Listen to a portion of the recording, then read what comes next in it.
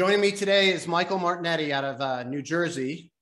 Out of an audience of more than 250,000 agents nationwide, Michael has been selected to represent Broker Agent Advisor as this month's Broker Agent of the Month for the state of New Jersey. And Michael, this was a treat for me. I've had a privilege and the honor of getting to know you a little bit, and I'm excited for your community and the people in the real estate industry to get to know you a little bit. The industry's better for having you. I want to congratulate you on the recognition, and I appreciate you joining me. Yeah, thanks for having me. I'm greatly appreciative of the recognition. I'm honored to be selected to do this. So I'm really excited to be here as well. Cool. Look, you've earned it, my man. You're the perfect fit. And so ideally what I'd like is for people that get a chance to watch this video to get a sense for who you are and maybe a little bit about why you were selected. And I thought we'd just explore a couple of questions together. And I want to start with the topic of real estate. Like, you could do anything. Why a realtor? How'd you get started in this business? Yeah, so it's funny. So when I was in college, I was going to study to be a phys ed and health teacher.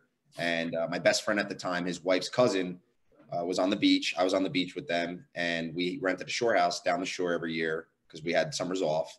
And when I was there, he was telling me about a two-family that he owns and how he's making $1,200 a month in rent. And so I'm just listening, and all these different ideas are popping into my head. So at the time I was 23, I went home. I told my mom, I said, Mom, I want to buy a two-family. So she took it better than I thought. And so she's like, okay, great. Let's do it. So September 29th, 3 months later, I bought my first two-family. My second two-family I purchased when I was 26. That was also my fourth year of teaching. So I was at a pivotal point because I was either going to go to school the following year and get tenured, and have job security benefits, pension, all that good stuff for the rest of my life. Or I was going to take a risk, quit my job, and give real estate a whirl. So clearly 5 years ago, I did quit before I got tenured. I got licensed December 2016. So it's been a little bit over 5 years that I've been doing this. And here I am. It's amazing because my whole goal was to just make six figures. That was truly my goal. I was never to be in a position that I'm in now, never to be a team leader. It was really just to try to benefit my own, life income based off of an income. And it just kind of developed into this naturally. And I'm extremely blessed to have the people I have in my life around me and support me with this because, it's very humbling. It's a really interesting business, Michael. A lot of people from the outside looking in think it's really easy and everybody makes a ton of money and everybody lives this posh lifestyle. And the reality is it's a grind. Like, most people will never fully appreciate that risk you took. But the reality, the truth of it is 9 out of 10 agents that get their license don't complete their second year. Like, this is a brutal business. And yet here you are, not necessarily fully aware of what you were getting into, but kind of figuring it out and having the natural appeal of the value of investing in real estate, right? It's just a great asset that we all have available to us here as citizens in the US. Talk to me a little bit about what you've learned. Like, what do you find most rewarding about this business now that you know what it is and what it isn't, and you're finding success in it? Yeah, I mean, there's a lot of rewarding factors, right? So I think one of the biggest disservices that we do is no one really educates you on how, intelligent it is to invest in property and how lucrative it is and how it's really not even that difficult. If you have a good credit score and you make a decent income and you're able to save money and allocate that for down payment, you could really, really, really, make a great living. I mean, I was able to buy 2 houses off a teacher salary. So it wasn't like I was rolling in the riches, but I was living home. I saved my money.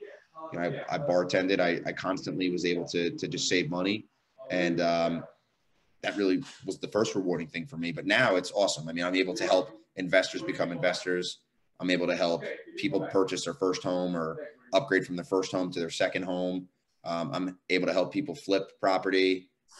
Contractors do new construction. So, I mean, there's so many different avenues that I'm able to really help the client. And then on the back end of my business, I have 15 agents that work with me, that we all bought in on one another.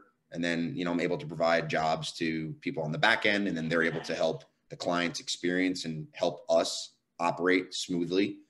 So it's really like a well-oiled machine that just kind of naturally developed itself, and it's completely rewarding. I mean, the majority of the people in this country, their biggest prized possession is a home. And when they select you to represent, whether it's purchasing or selling, it's a big deal. And a lot of people just say, oh, it's just a realtor, or you're just a realtor. I mean, they just don't get it.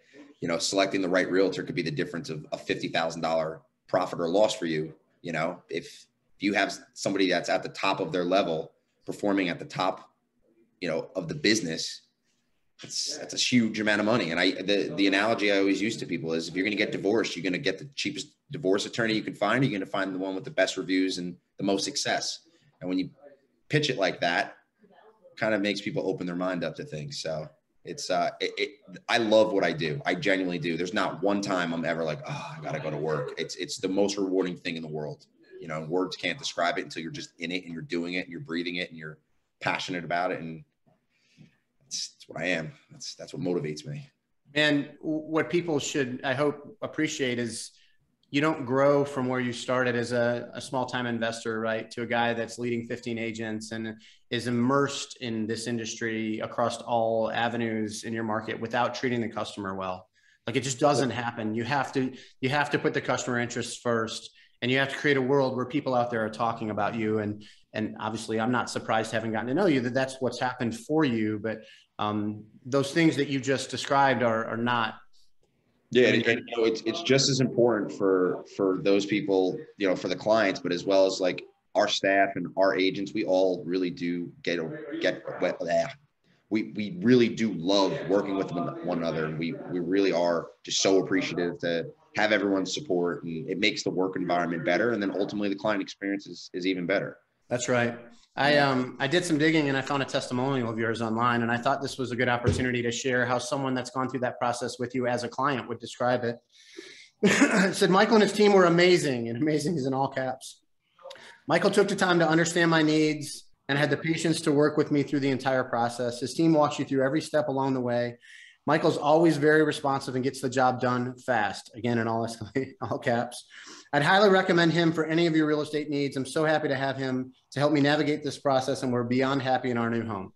Right. And so this is the outcome of what the environment you just described that you've contributed to creating. And you have lots of those online. And congratulations on the kind words. Like, that's what this is all about. That's what we do it for. I mean, that's when people take the time to write the review, even though it's, a 1 or 2 minute process, it brings it full circle for me, because, people don't realize answering my phone all day, every night, as responsive as I am. Like, I have 2 small children under 2. So when people realize, like, this guy really did go to war for me, whether it was on the list side or the buy side, that's ultimately what we do. And I'm not driven by money. I'm driven by success. For me, I just want to be the best version of a real estate agent that I possibly can be.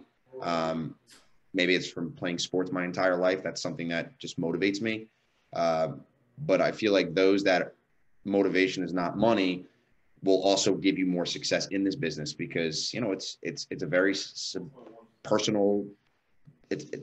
When I'm done with the client, I feel like we have a legit relationship beyond just the transaction, right? Because it's genuine, and it just kind of forms that way. Obviously, not every single transaction is like that, but a lot of them turn into that for me. And I talk to a lot of my clients beyond the transaction, which is great. And you network, and I use some of my clients for whatever they specialize in. So it's just overall a win-win for everyone. Yeah, that's great. And talk to me about Union County, New Jersey. You could do this anywhere. You literally could live anywhere and sell real estate. What makes Union County such a cool place to live, work, and play? Yeah, for me, I'm really like a homegrown boy. I lived in Union, which is in Union County, for pretty much 30 years of my 31 years of life. I now live in Clark. We do majority of our business in Union County. We actually focus on half the county. My philosophy is I want to just dominate a couple of the towns that are near and dear to me, and that I'm constantly in and constantly do business in, and that we're donating to, and really helping the community. And if we can just get a good market share on those towns and give back to those people, that's really self-gratifying for me. That's really what we're focused on. We do service 9 or 10 counties, and about 40 of our business are in other counties, but that's pretty much something that I always wanted to do. I really want to just stay true to where I came from, because the support that the community has given me, if it wasn't for them, there'd be no way I'd be on this Zoom call with you or in the position that I'm in now. So, it's just something that for me, I've always had my business model more or less similar in the sense of staying in that location. I think it serves you well. You have a lot of passion for you know, the upbringing that's contributed to creating you, right? And the version of you that sits there, and why not leverage that to give back to those individuals in that community that's helped create it, and help everybody win. It makes perfect sense. Without the client, I don't exist. You know, they hire me, I don't hire them. That's right. Yeah. I mean, that applies broadly for everybody, right? If we don't take good care of the client, then you're a business owner. Yeah. Yeah. So before we go, and we're about to wrap it up, but I want to put you on the hot seat for a second. You know, 5-6 years of having success in this business, and you now have a really clear definition of what this business is and what it isn't, and how you'll be successful and how you'll successfully serve others. If you were to give one piece of advice to appear in this business, what would that piece of advice be? I would say follow-up is probably the most important part of this business. If you aren't extremely organized and you do not have good follow-up tactics, a lot of the deals that I get take months and months of me just following up and trying to be there and create value and answer questions that they have. Because a lot of times sellers aren't ready to sell right away. And a lot of times buyers have no idea where to even start. You know, so following up, having the right lenders, having the right home inspector, having the right attorney, having the right title company, having the right people in place to set up the clients that do give you the chance to work with them, to make sure that their experience is the best, is the most important thing. You know, organization is just as important. And I feel like if you don't have a way to stay organized and to successfully follow up, that you will definitely struggle in this business. And the other thing is you have to always be ready to pivot. You know, I've only been in the business for a little over 5 years now, and I've pivoted at least 3 or 4 times based on the market. So if you're not constantly trying to learn and constantly keeping up with what's working, what's not, what and where the market is, somebody could just go right by you. And, you know, it's a quick, fast moving business. And if you can't keep up, somebody's going to pass you or somebody's going to do it better. So I would say those are probably the best tips of advice that I can give someone, especially like a newer agent. I love it. Look, I really resonate strongly with the mindset you have for continuous improvement. I think it's one of life's energy supplies, and it's been an absolute treat to get to know you a little bit. And it's a privilege to share this moment with you and help you be seen for your contribution to this industry.